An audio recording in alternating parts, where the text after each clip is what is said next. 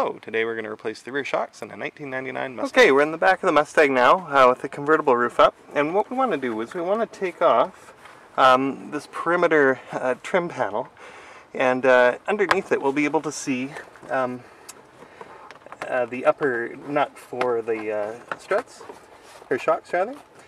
And so we just want to gently pull off this little plastic trim, and you just gently pull it away from these nuts around the perimeter of the cover. And then when you pull up this cover and you look down, you'll be able to see the nuts for the top of the Okay, so we're right by the wheel well here, and this is the material that I just pulled back from the convertible boot area, and you can see that is the top nut of the shock. So this is the nut we're going to want to remove to free the top of the shock. Alright, with the upper nut exposed, we're going to take a 15mm socket and we're going to undo the top nut.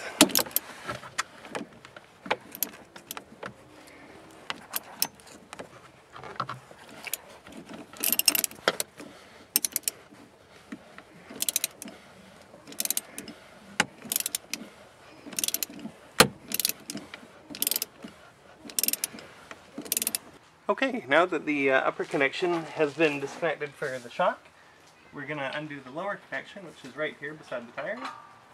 It's an 18mm nut and a 15mm bolt. And I'm feeling lazy, so I'm just getting it as an impact. Why do you like that one? I'll just take the bolt out. Yeah, fine. And then the strut will just pull right out. And now we can put in the new strut. Okay, now up in the body, the original shock comes with one of these screw mounts that goes through the body, and it's got a metal sleeve in it, and it's got a rubber base. But the new shock comes with these special washers and these rubber insulators. So I'm going to remove the Ford factory one and put in the ones that came with the shock. And it's got a small side and a fat side. The fat side goes towards the washer, and then the small side is just intended to go through the through hole in the body. So here's our new shock, and I've got the new washer and the new rubber insulator on the top. So we're going to poke that through the hole in the body. There. Don't have to be too precise. But then we're going to have to compress by hand the shock, and we're going to have to put in the bolt. So we will compress it, and then work it down into the clevis and put the bolt in. Now, one thing I forgot to mention, I like to put some rubber grease on the rubber grommets that come in the clevis from the new shock. And this helps it slide into the clevis better, and also help mitigate any squeaking. So I'm just going to put a little dollop of the paint grease on the rubber grommets here.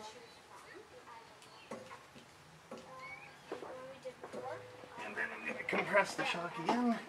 Actually, I'm going to put some of that grease on the top as well.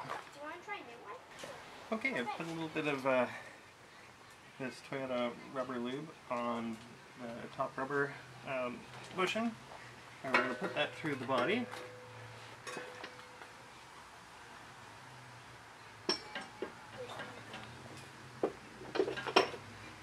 And then we're going to compress the shock and then insert it into the clevis here.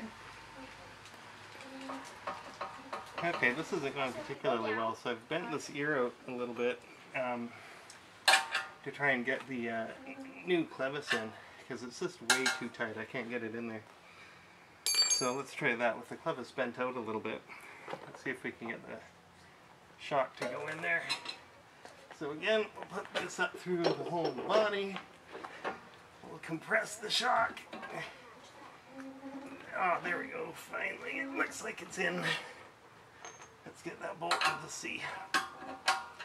No, maybe not. Right, now with the lower bolt in, we'll we'll just put the nut in and we'll tighten it all up.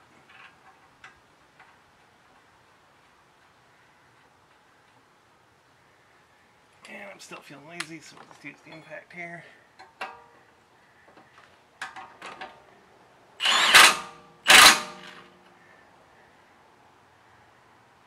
Good.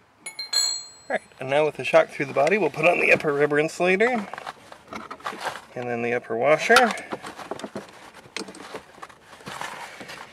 And then, we'll put the nut on, and it's a little close to the side of the body, so we're going to want to slide it over just a little bit. And then we'll just torque it down. Now it might be a little bit tricky. If you don't have a power tool to just zip it on, you might need to have a wrench to hold on to the flats here, but it's quite awkward because there's not a lot of space in here, so hopefully I have something to just zip the nut on. And you don't want it to be ridiculously tight, you just want it to be reasonably tight. Alright, so here goes with the power ratchet.